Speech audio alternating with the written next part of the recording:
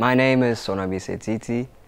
I come from the Eastern Cape and I'm a Rhodes final year journalism student. Rhodes University just really stuck out to me for journalism specifically. Not that I knew of anything of journalism in the past, but the minute that I latched on to media studies, it immediately became one of the institutions that would offer quality education.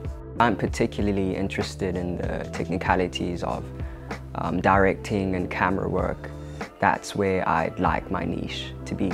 I see myself as a good cameraman, be it for a talk show. So I'm really big on behind the scenes, and a few years ago I thought, broadcasting, just being in front of the camera was what I enjoyed most, which I think I still would enjoy it.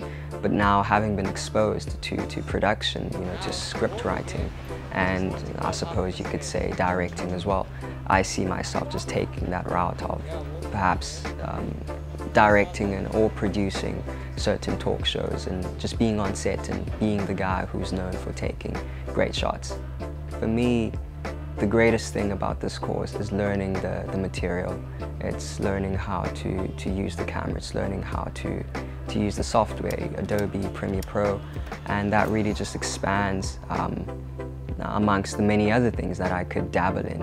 When you go into a space such as media, there's a lot of doubt that comes with it. You think of job scarcity, you think of, is this sustainable?